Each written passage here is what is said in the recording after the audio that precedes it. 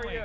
Welcome, Mayor. Really good to see you. Thank you so much. Oh, you're very welcome. Anita? Lovely to meet you, Anita. Lovely to meet you. Michael Delaney, he's the chair of the mayor of the company who runs the broadcast on behalf of the college. Happy St. Patrick's Day. And happy St. Patrick's Day, everybody.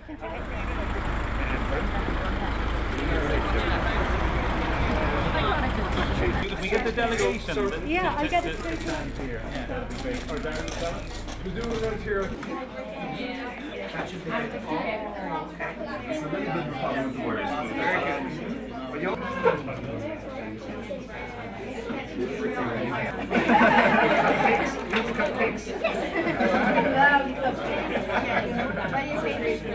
Oh gosh, chocolate, walnuts in it. Yeah.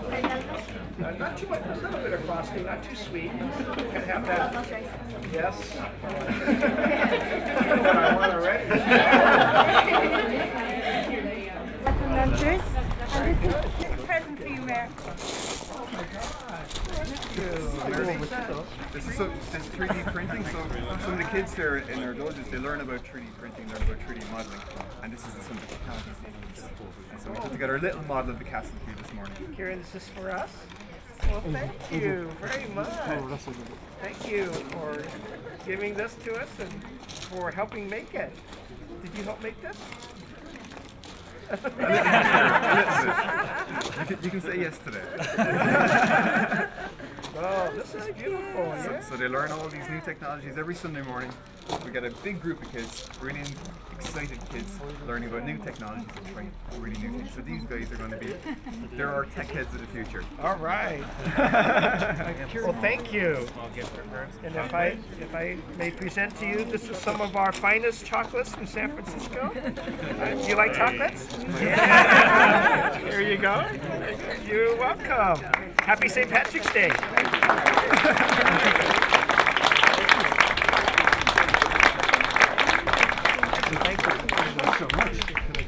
In California, and the telescope in Cork, Yes. being the tool and stimulus to inspire kids about science, Yeah. is going to be radioed out into space and labs, which is, I suppose, the nerve centre.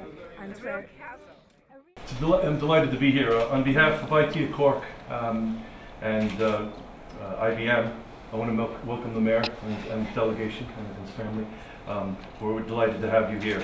On a personal note, also I want to, well, my Irish isn't the best, Céimhíle Fáilte, happy St. Patrick's Day to everybody. Welcome and enjoy the day. But also on a personal note, I'm very excited to be here personally, Mayor. As I was talking on many, I have an affiliation with San Francisco on many levels. First of all, my sister Eileen has a company out there and family living there for over 20 years and does a lot of business with the city, Island Collins Design. From an IBM perspective, I ran units across U.S. and globally. We've done a lot of business in the San Francisco area, and we look forward to doing that also.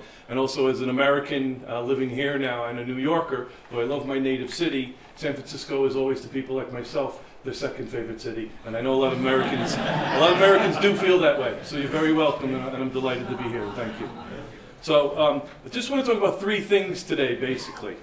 Number one, talk a little bit about what I think the mayor is doing in San Francisco from a leadership standpoint that we can all learn from. Second, what the IT European Tech Cluster is doing here, where I think we can kind of share continued bonds and grow together. And third, maybe some suggestions on next steps, a little bit where we can grow together. So first, I just want to talk a little about San Francisco with your permission. I think that the tone and leadership that's happening out there in general with Silicon Valley, but just the things that we've talked about also with ITLG, there's a general theme and tone in your area from Silicon Valley and the city, which is really promoting business, education, and people to come together. And collaboration, which is very important to get things done. So I congratulate you on that. And everything stems from that. And we're trying to do similar in this city here. For example, it's always good to say, well, Dennis, give me an example of that. Whenever you can bring business and social things together, that's when you really drive great business, because you can make money but still do the right thing. And one example that I noticed I've been doing there is in the recycling area. I know in 2009, San Francisco was the first municipality to have universal difference of organic material from foods and things of that nature. First in America, and that led the way in 2009. And then from a business standpoint, you threw some themes out where you had used analytics and supply chain, and companies like Recology and Supply Info and IBM work together to drive a smarter planet, which again is a good thing to do when you can make money. And I've seen from a statistics standpoint now that 80% of the trash now from the landfill is now going to recycling and composition. That's incredible stuff. It's something that we can all learn from. On top of that, it's the highest rate of diversion in the US. So having a great idea, social impact, and leading the way. So I commend you on that, and I think that there's IT, economics, and social impact together, which is what I love to do myself. And then also you have the Roadmap 2020, where I think you're trying to have a waste-free environment by 2020. And I think you're well on your way to do that, and again, I commend you. And we have our own plan from an IT and government standpoint here with Horizon 2020. So I think there's plans that we can continue to work together to drive a difference for all of us. And then one other thing that I noticed I think you're doing very well is in trying to redevelop areas and working with industry. In the mid-market, in the Market Street part of town, you've worked closely with Twitter. And you've brought Twitter in, and you've worked closely with them, and that has helped redevelop the whole area. So IT has worked together, driving jobs, redeveloping an area. Again, something I support very much, and I commend you for doing that. So, you know, leadership, collaboration, focus, results. You're deploying that every day, and I admire it, and we're trying to do the same thing on this side of the Atlantic. So thank you very much, and well done. I think that deserves a clap, doesn't it? So, okay, as I mentioned, enough about you, what about me? So I'll tell you a little bit about our IT cluster, who we are, our vision, the impact we're making, and where we're going. First of all, IT Cork European Tech Cluster is an industry-led organization, which is very important to us, which is integrating senior government, public sector, and academia together to work together to drive tangible results economically, socially, educationally, and politically. And we're doing that through many ways. We're 300 companies that drive more than 300 billion revenue globally, 1 billion in Ireland, and we drive a lot of jobs. We're deploying many world-class initiatives, including our groundbreaking Adopt a School program, which right now has over 30 schools adopted by different companies, doing an array of things to help them excel. And one shining example is this institution and the Blackrock Telescope project, which are your leading group in Adopt a School, and the things you're doing here. I think Galileo would pat you on the back. So very, very well done. And being able to reach out and globally drive that is exceptional. As they say in Irish, which I'm not a Gaelgo, but Mullinoiga Chuckig Shiad. Praise the youth, and they will flourish. By doing that, you flourish, the children will flourish, and the business can flourish after. So I pat you on the back for everything that you're doing here. Well done. As a follow-on to that, successful clusters are predicated on things like this. So we are an IT cluster. Again, we're academics, we're business leading academics, public sector, and government, and trying to make a difference. Successful clusters need things like this also. It's predicated on having SMEs and startups working together, multinationals like IBM working together, and having foreign direct investment. Critical pool of talent from children all the way up to adults and an ecosystem that continues to turn over. Critical mass of infrastructure, which we continually need to accelerate with things like broadband to the last mile, not just in the city areas where we can get top-notch to the last mile areas. Strong collaborative leadership with guys like Tim Lucy-Wickman, our city manager, does a hell of a lot for us, and we work well, as well as Martin O'Riordan from a county standpoint. So that strong collaborative leadership is very important, and I think if we continue to foster leadership with folks like yourself, we'll continue to make a difference. Engaging higher education, long-term focus on educating our children in relation to science, technology, engineering, and math. All of that is an ecosystem that we need together, and that's what builds a cluster, and that's what will take us back to profit. One other thing I want to note is because of those things that we're doing and they're working well, and because we have collaborative leadership working together, under the leadership of Mike Loftus here, who I work very closely with, we were deploying, and we've been selected by the European Union as part of Framework 7, FP7, trying to learn all the European Union isms sometimes, but we're going to be part of a project where the European Union will be investing called Be Wiser. And what that is in a very prescriptive, programmatic way, we will be working with 5 or 6 other clusters around Europe, sharing, learning, How do we work together? How do we drive business? How do we build the cluster from our children up to business? Very exciting. There's seen more announcements on that over coming weeks, and I think the projects like this that we're doing will continue to feed into the whole ecosystem that we're doing. And I do think when I get to next steps, I will maybe put a fishing line out to you a little bit more, but I do think that our cluster can also grow to the United States a little bit further than what we're doing today. So that's an exciting announcement. So, segue, next steps. Well, one other thing, I had a quote here I want to make sure I use it quite often. From the next steps, from our cluster standpoint, this project, Wayne Gretzky, greatest North American ice hockey player of all time, which you probably know, one of his famous quotes was, "I skate to where the puck's going to be, not where it's been." So we're going to skate to where the puck's going to be with this program, Be Wiser, and everybody's coming along for the ride together. So from a next steps perspective, President Obama in his State of the Union was talking about creating more of a stronger trading bloc with the US and with Europe, and I think we need to jump on that and lead the way.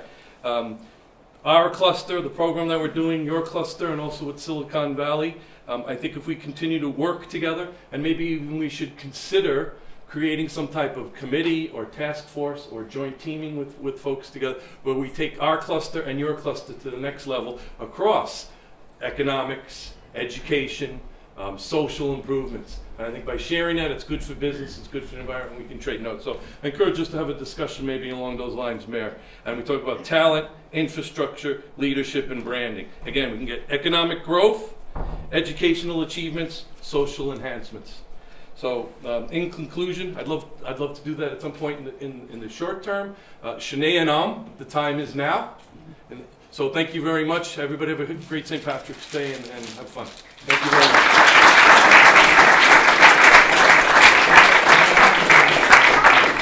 It's perhaps not well known that Ireland has a strong astronomical heritage. Some 6,500 years ago, an ancient Irish culture built the oldest astronomically aligned monument in the world at Newgrange on the banks of the River Boyne in the east of the country.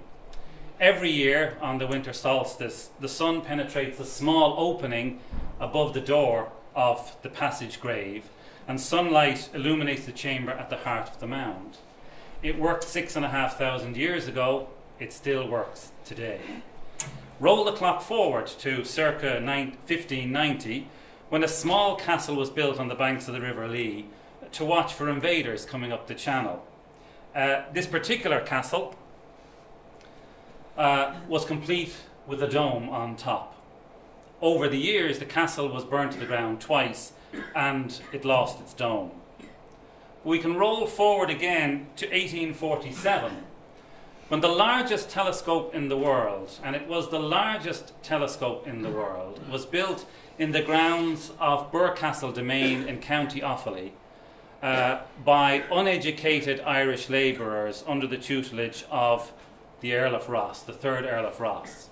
It had a 6-foot mirror and was referred to as the Leviathan of Parsonstown. It remained the largest telescope in the world until 1917, when it was superseded by the 100-inch Hooker telescope in California, which I think is appropriate for today. If we roll the clock forward one more time, we come back to that small castle on the banks of the Lee, which we now call Blackrock Castle, and we see the dome has returned, and it is once again a watchtower. But now it's a watchtower of the skies, with 100,000 visitors to the site annually. Since the time of its construction, Blackrock Castle has seen momentous changes, from the Industrial Revolution to the American Declaration of Independence, the rise of Western civilization, and man landing on the moon. For most of this time, the castle has been a patient observer, but no longer. The 21st century version of Blackrock Castle is a centre of learning, of education, of inspiration, and it is above all a place of vision. And what is this vision? Well, quite simply, it's to engage young and old in the amazing journey that is science, a journey that has almost immeasurably improved our lives in less than 2 centuries. But for all of us here today, this scientific odyssey is under increasing threats from changes in global demographics, global education, and also changes in the value placed on science at a societal level in different countries. The study of science, technology, engineering and maths is often referred to as STEM, and Dennis mentioned this already. And let there be no doubt, it's at the core of our Western civilization today. It's what has given us our global competitive advantage and made us all, relatively speaking, rich. But it is increasingly under threat. In Asia, 20% of the population studies STEM subjects up to college level, and this number is rising. In the US, it's 7%, and somewhat shockingly in Europe, it's a paltry 2%. So this widespread low engagement and pursuit of STEM careers is an issue amongst young people, and it's due in large part to a negative perception and experience of STEM at school, where young people often find STEM subjects difficult or boring, where science classes fail to inspire them, and they do not find that STEM resonates with their own self-perception. And this has serious implications for companies who rely on a supply of highly educated graduates in technology. It's not just an academic debate. Now, thankfully, astronomy is well known for its inspirational effects, especially on getting young people interested in science. Studies show that kids who are exposed to inspirational science by the age of 11 are twice as likely to consider degrees and careers in STEM-based subjects. And the best examples of inspirational science for kids comes from the astronomical community.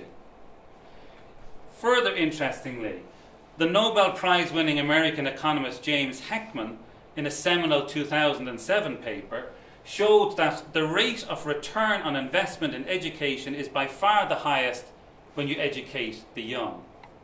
And we don't necessarily, I hate when people say we don't like graphs, because I do like graphs. So on this particular graph you can see that the return on investment here is big if we get the kids educated young, and we have to work harder and harder as kids get older if we haven't educated them in the first instance. And I think Coda Dojo is an example of where that return on investment, but let's bring it into economics.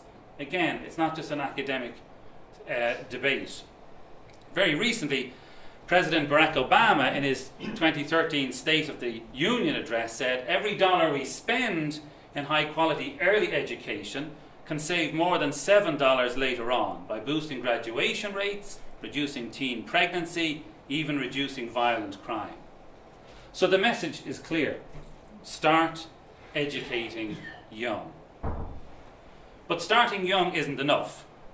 And because we're in an observatory, I want to refer to a quote by Carl Sagan, who's a renowned astrophysicist, broadcaster and science communicator who sadly is no longer with us. But he quotes, or I quote him, "Every kid starts out as a natural-born scientist, and then we beat it out of them. A few trickle through the system with their wonder and enthusiasm for science intact, but only a few. So to stop the system, our society, from beating the enthusiasm out of kids, we have to involve society, we have to provide parents and teachers, and yes, even the bored teenagers, with an opportunity to be inspired by science, to feel part of science, to not be intimidated by science." The rather unique role of astronomy in inspiring both young and older, given that we need to get at both cohorts, was endorsed recently by the largest scientific conference organised as part of Ireland's presidency of the EU in Brussels in March. The conference was addressed by the Irish Taoiseach Enda Kenny and was championed by the Irish MEP Sean Kelly. The theme of the conference was Global Challenges, Global Cooperation. That's what we have here. And one of the key outcomes of this conference on global cooperation was to recognise the key role astronomy has in building global capacity.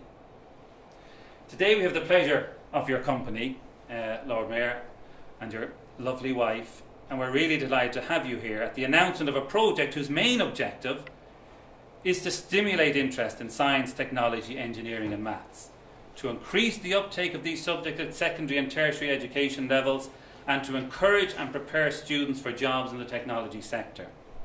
This will be achieved using the inspirational medium of astronomy, and specifically by providing thousands of students in Cork and California with live control of a robotic telescope through a unique user interface.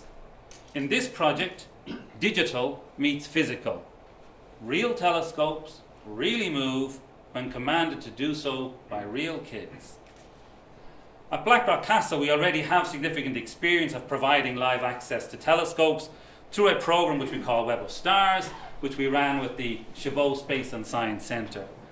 And we know that young students involved had what only can be described as an educational blast.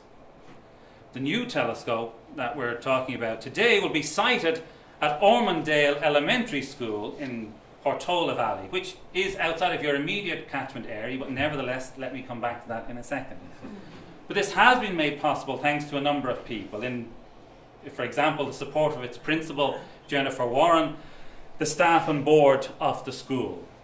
In Ireland, it couldn't have happened without the support of Zenith Technologies, a company who are closely associated with Cork Institute of Technology. I taught all of their directors, actually, which makes me feel extremely old. And unfortunately, Jim Lehan, one of the directors, couldn't be here today, or I don't see him in the audience. But Zenith have been a major supporter of ours. But the collaboration with Ormondale could not have happened without the belief of a lady called Denise Tormey, which none of us had met until a few weeks ago. She's an Irish entrepreneur who has recently moved out to California. She moved out with her family to continue the expansion of her company, Planet 21, which she established with some friends from college. And I want to pay a special tribute to Denise, whom we met at the recent ITLG conference, a conference that was brought to Cork thanks to the work of the San Francisco and Cork sister city committees, some of whom are in the audience today, and we'd like to welcome you here. And I think it's a resounding confirmation of why the Sister Cities program actually is bringing tangible impacts from ITLG through to this type of program. So I want to, in the last couple of minutes, give you an idea of what the actual project is all about. This gives you an idea of some of the individuals involved in it. But what of the telescope project itself? Well, schematically it's very simple. That there's a telescope at the box on the top, there's a user interface, and then there's a bunch of users at the bottom. The real innovation in the project is this user interface here. This user interface tailors the audience using the telescope. Now, somewhat surprisingly, this has never been done before.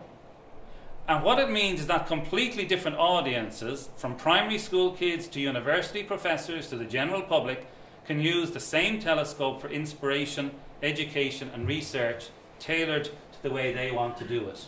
So it's one telescope, but many experiences. As an example, if you're in Ormondale Elementary, you might just want to take a simple picture of the moon. But it'll be your picture of the moon, to hang on your wall at home, or to look at with your mobile device, or share with your friends. The same will be true for any school, incidentally, within the San Francisco Bay Area or beyond, so schools in Ireland as well. However, in terms of San Francisco, Lord Mayor, we do need your help to make those linkages. Alternatively, if you're at a high school or university, you might want to access the data from the many sensors attached to the telescope, which provide engineering information to help us at Blackrock Castle monitor the state of the telescope. So what do you say? Well, imagine you want to install your own sensor on the telescope. Think of how cool it would be. Think of, for example, coder dojoers who we met this morning, linking from here to the telescope in California through code that they have written. And just think about that for a moment. It's real people, real telescopes, real connectivity. In essence, the telescopes become the technology testbed, one telescope, but multiple technologies. The telescope also links people initially in Cork and San Francisco. It's one telescope, and it's then science and societies. The project is also intended to increase the number of students who go to take up successful careers in technology companies, and this will support economic as well as educational development. However, whilst the first telescope at Ormondale Elementary School will shortly be installed, and I think it's important to point out that it is being installed as we speak, the plan is to seek additional funding to support an array of 8 to 10 robotic telescopes in California. And we have a goal here today, and unashamedly we want to say what it is, and it's big. and it's important for us. We want this to be the most productive robotic small telescope array in the world within 3 years. We want this array to be accessible to hundreds of schools. The technology is there. All it requires is for us to continue to work together to find the means of doing that. The telescope at Ormondale is intended to be the first crucial node in this array of telescopes. And when you put together an array of telescopes, I think it's important to remember one thing. The game changes hugely. You can now get into the sort of things that Dennis wants to do at ICT, but you also get into things like big data, cloud computing, photonics, coding, security, networking, a whole series of cutting-edge things that you can use the telescopes for as a test bed. So our vision is to build this array of telescopes, possibly, as you can see here, possibly with each one sponsored by an individual company, which will remove the need to find this large upscale investment all in one go. And our intention is to install it on a single site where it'll be easy to maintain. With Ormondale as the flag bearer, we plan to focus on the younger students, and we will develop methods for their parents as well as their teachers to become involved, because the evidence shows that all of these are key players in forming young students. The array of telescopes will also support what we're referring to as smart STEM. And smart STEM is going to become really important, just like smart cities and smart monitoring, smart whatever it is. With many telescopes, you effectively end up with endless possibilities. You don't control the conversations. Just like in social media, you don't tell kids what they have to say to one another. Just like in Coder Dojo, you don't tell them all they have to do. You give them a facility and you allow them to use it. So in conclusion, a couple of very brief thoughts. Irish people have been looking towards the sky for millennia. Americans since the foundation of your nation. Now, let's look at the skies together a little bit closer than we have done before. And I'd like to leave you with a final thought. On September the 12th, 1962, John F. Kennedy committed the US when he spoke words which still sends a chill up and down my spine when I hear them. We choose to go to the moon and do these other things, not because they are easy, but because they are hard. Now, Kennedy could have said, we choose to build a rocket, or we choose to build the biggest rocket. But he didn't, because the vision was to reach the moon. And in setting out the vision, he generated a level of excitement that inspired future generations of scientists and engineers. So the lesson is interesting. Get the vision right, make it challenging, make it hard, and the inspiration will take you places that the vision never even dreamed of. Mayor Lee, we cannot do all of this without local support and advocacy in San Francisco, and everyone here in CIT Blackrock Castle Observatory looks forward to building on the relationships which we have already made, building on our first joint telescope, and we look forward to future developments in that area. I would like to invite you, Lord Mayor, if I might, by the way, having said thank you and happy St. Patrick's Day, to just say a few words about the telescope project so that we can let these good people go and get their Irish whiskies.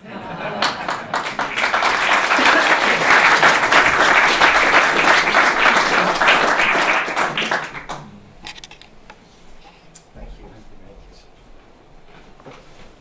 Good morning, everybody. Thank you. We're just going to bring up one image on the screen. Okay. And I would like to say thank you very much for coming here today. And we happened to miss a little preschool group who are all in spacesuits, dust suits on the way, and we came in the path. So just to say that they also send their very best to you, and we'll be looking online to Gathering the Gathering to see this message that you will be sending to an extrasolar planet. Gathering the Gathering is a project that we have done for the Gathering 2013. It involves the thoughts and opinions of people in Ireland and all over the world about Ireland, how they feel about Ireland, stories they may have about Ireland, which we are gathering in this digital time capsule By radio telescope, then, these images are sent at the end of the year to space, and we're very, very proud, Mayor, to have you play a part in this project using this exciting announcement. And thanks again on behalf of all of the team here at CIT Blackrock Castle Observatory. Thank you. Thank you. So first of all, thank you again to Blackrock and to the Cork Sister City, to, of course, the Cork City Council, City Manager, Lord Mayor, and all of the incredible institutions for joining us on this great, fantastic announcement of the telescope project. And of course, I want to thank the San Francisco delegation for joining me in this announcement as well. And happy St. Patrick's Day to everybody. This is an incredible project.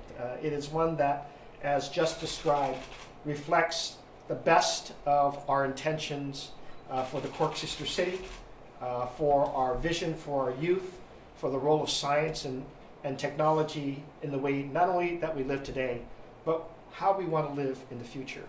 And what I have thought of through this presentation of the telescope was just the imagination that's behind it. That the objective here is really not only to use the spirit of innovation that we both as cities have, Cork and San Francisco, but to use it in a way in which it invites the incredible imagination of our youth and of our societies to join together on a journey that has no end in it except to improve life for everybody on this planet. And whether it's zero waste that we're working on, or building our infrastructures, or engaging our kids in the math and engineer and technology and science that we all have, the objective here is really to instill in all of us the spirit of innovation that we have as human beings, so that we could have the best of our skill sets working to improve society in general. And this is what I believe is the essence of the purpose of this array of telescopes that are being put together, and is why we participate and why I wanted to come here as the Mayor of San Francisco to participate in this gathering, is to make this incredible announcement that has as a foundation and a purpose of exciting our youth to use science and to ensure that we use the best of the environmental conditions that we have in San Francisco and the state of California, and allow the kids here through the incredible interface be able, during the daytime, while they're in school, be able to observe the night visions of these telescopes that we have because of the difference in time. That's an important thing, but then it just doesn't stop there. You're not simply gazing at the stars for what we in our generations had a lot of romantic reasons to do so, but to also say that it can be manipulated with additional aspects of it that really increase our ability to discovery. So whether it's manipulative for additional your own pictures of where you want to see, or more investigations in particular stars, or how it applies to things that are moving on the Earth, or what we don't yet understand. These other additional arrays and monitors will allow us to do that. So I am enthusiastic about this, to say the least. And also to observe just a moment ago some of the youth and their applications for Decoder Dojo is to see what their imagination can come out of. Just the three very small examples that we saw a minute ago, with one youth looking at animation.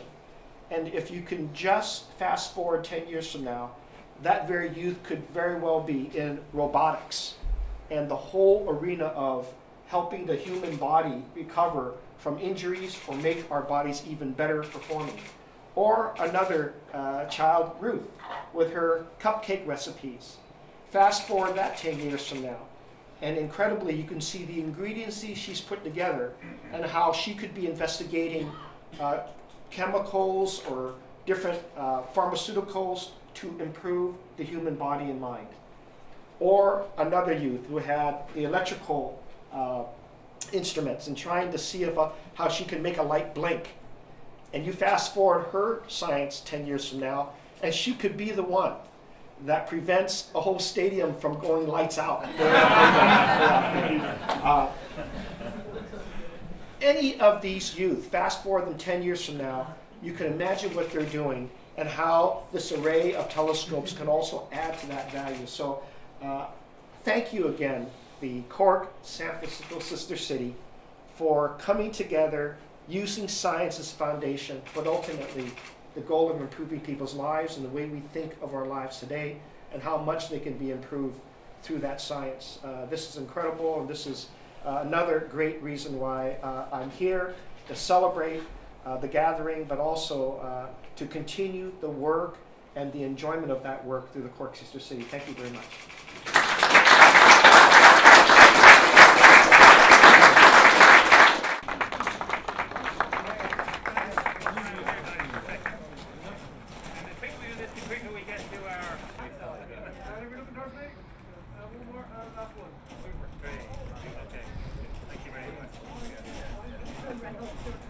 Our local charm. Oh, fantastic.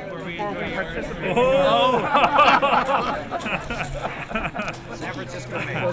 Made in San Francisco. San Francisco. Oh, Part of our anchor steam, and then they have their own distillery over Charles. So we wanted Thank you very much. Of course. Thank you very much.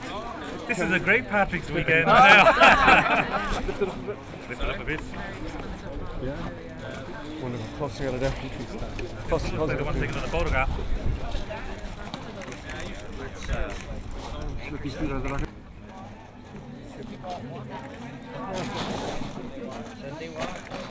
Should just be completely blended in, totally. Oh, this is